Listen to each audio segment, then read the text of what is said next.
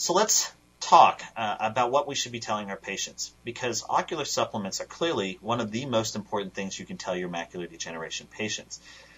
But there is confusion. So let's think about what they go through on the day of their diagnosis. They come into our office, they get all these tests done, and then they get the diagnosis of macular degeneration. They're overwhelmed. They're scared. They know people who have gone blind from this disease. There's usually family members inside the room with them, and they're concerned about what their role is. There's questions about safety of vitamins. We know that this link with zinc and other items and beta-carotene in smokers. And of course, there's compliance. One study showed that after 1 year, 40% of people stopped taking their macular degeneration. And this is really where our role comes in. There is reason for confusion, and this is why you should be specific with your patients. I went to a local CVS pharmacy and I took a photograph of the shelf that we send our patients to. And let's remember, these patients are usually older. They're not as sophisticated in all cases and understand what we told them. And so when you go to the CVS store shelf, you see one entire shelf of just lutein products by itself. And what's interesting is we talked that lutein probably is just not that effective without zeaxanthin. And then we have some of the other products. Bausch & Lomb has 2 lines of eye vitamins. One is the PreserVision line, and one is their Ocuvite line. There's an eye science product, which we'll talk about here in a bit. And then there's Alcon's products, which are eye caps, and they have, you can see, 1, 2, 3, 4 down at the bottom shelf. And then there's a couple generic brands as well. So clearly there is a reason for confusion by just sending our patients to the shelf without proper instructions. But what I found was interesting is actually going and looking at what's in these products. And I think you're going to all be surprised at what I found out. So Ocuvite, which most patients will come in and tell you, I'm on Ocuvite or on PreserVision. But we needed more information than that. I started telling my patients to bring me in the box. And the reason is because of a product like this. This is Ocuvite's product called 50 Plus. I'm not entirely sure what the idea was in this product. But as you can see, it has vitamin C. It has some vitamin E, it has a little zinc, and the level of vitamin C is very low. It's not AREDS quality. It's, I think, 150 milligrams, whereas AREDS is 150. It only has 1/10 of the vitamin E as AREDS. It only has about 9 milligrams of zinc, which is probably too low. And then it says lutein, 6 milligrams, but there's no zeaxanthin with it. And then it has a little omega-3. I'm not quite sure what this formula came from or where they had the science behind this formula, but this is the company that essentially owned the patent for AREDS and that changed this product. And this is probably a cheaper product on the store shelf and may lead to confusion at the store shelf. Then we have a product called Ocuvite with lutein. And lutein is a buzzword out there, so they think that they're getting the right product. Once again, vitamin C, very low, 1/10 of AREDS. Vitamin E, again, very low. Zinc, 15 milligrams, just not enough, and again, lutein by itself. So these 2 Ocuvite products by themselves really are not even AREDS-based products if you believe in the science of AREDS and you still want to do AREDS. AREDS, or Bausch & Lomb, does have an AREDS line in their PreserVision, and if you want, AREDS is great. But remember, once again, this contains vitamin A.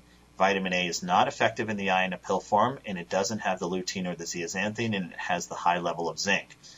And then there is a PreserVision with lutein. And so this probably sells well because the patients go there and they see PreserVision and they say lutein. But once again, vitamin C. So here's my problem with this product. It says serving size 1 soft gel. The vitamin C is half of AREDS. The vitamin E is half of AREDS at 200 international units. The zinc, it's lower, so I'm okay with that. But then it has lutein 5 milligrams. Once again, not nearly enough, and lutein by itself not effective without zeaxanthin. So that's my review of the Bausch & Lomb products. I'm a little frustrated that they had so many in their product line and that they chose to come up with formulas on their own outside of AREDS. Eye caps. Eye caps is another area of confusion. Eye caps does have an AREDS product, and it's strict to AREDS. If you believe, again, in AREDS, remember it has vitamin A, probably too much vitamin or too much zinc. Eye caps does have a product with lutein and zeaxanthin. And I'll tell you what's interesting about this product. So if you're a doctor who says, well, go out and get a product with lutein and zeaxanthin, this is the only one on the shelf outside of eye science that has lutein and zeaxanthin. But the problem is, when you look at the bottom of the label, it says lutein/zeaxanthin. and it only says 4 milligrams. It doesn't tell you the amount of zeaxanthine. And my guess is that zeaxanthine really is an expensive product, and we know that in the production of lutein, some zeaxanthin is made. So this is probably just a fractional amount, but once again, not a great product. And then there's an iCaps multivitamin formulation, which isn't bad, but really doesn't have the things that you need for eye health. It doesn't have the proper ratio of lutein to zeaxanthin. Let's talk about iScience. iScience is a new product that came out on the market last year, and this is a product that I really think has it all together. Let's look at their formula. Vitamin C, 500 milligrams. That is AREDS. Vitamin E is 400 milligrams. That is ARED. It does have vitamin B6 and folate, which we talked about, was shown in that study in February of 2009 to be preventative for macular degeneration. It has selenium. It has lutein and zeaxanthin in the proper ratio. 10 milligrams of lutein to 2 milligrams of zeaxanthin, 5-to-1. It is the only product right now on the mass market shelf, on the CVS shelf, that has this ratio. That's so important. It also has omega-3 in there. It has bilberry. It has alpha-lipoic acid. It has grapeseed extract, L-glutathione. So I think if you have the kitchen sink approach and you want everything that you need, iScience is a great formulation. In addition, I think iScience is great for those who don't have macular degeneration and are looking for a protective effect. This may be the right product for them. Or if you just want to be proactive in the early stages, great product. It's a product that I really feel is safer than anything else on the shelf right now. So as physicians, our job is, one, not only to point out the medicine or the product that can slow down the progression of this disease, but we have to improve compliance. If I said that there was a pill that would keep you from having a heart attack and you had a 1 in 4 chance of preventing a heart attack, 25% chance, you'd take it. And if I told you that pill was over the counter, you'd take it. Well, that's essentially what we have here. We have science that says that if you take an AREDS-based formula or an AREDS-2-based formula, you have a 1 in 4 chance of slowing down the progression of this disease. Pretty important.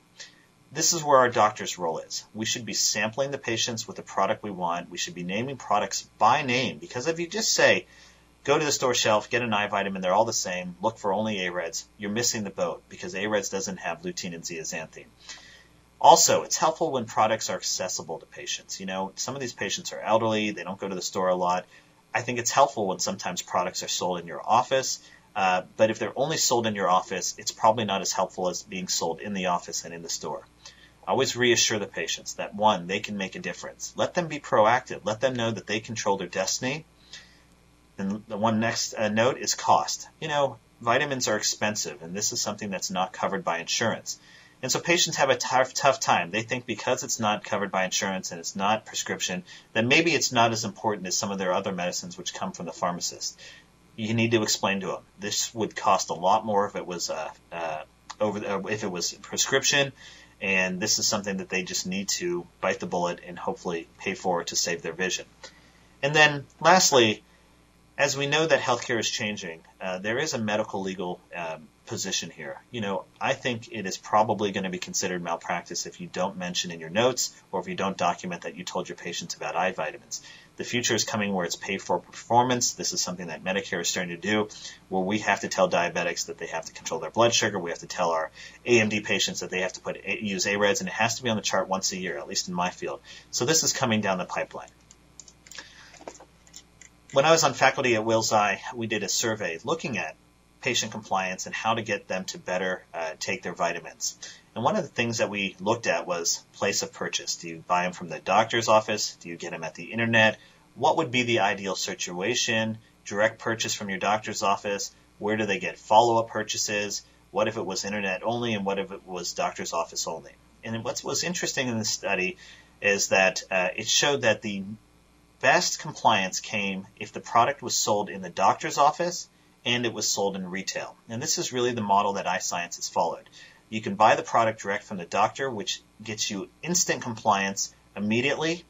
It also enforces follow-up visits. It can be a revenue stream to the doctor involved, and it brings patients back to your office. But having the direct retail outlet also gives the product credibility, and it makes it easy for patients. I mean, clearly patients aren't coming to our offices every single month for follow-up visits in dry macular degeneration. So if it's only sold out of your office, it may limit the amount they can take, or they'll have to buy 3 or 4 bottles to get them through, which brings into cost. So interesting, the direct-to-doctor and the direct-to-retail combined was the most effective model we found in improving patient compliance in our Will's Eye survey.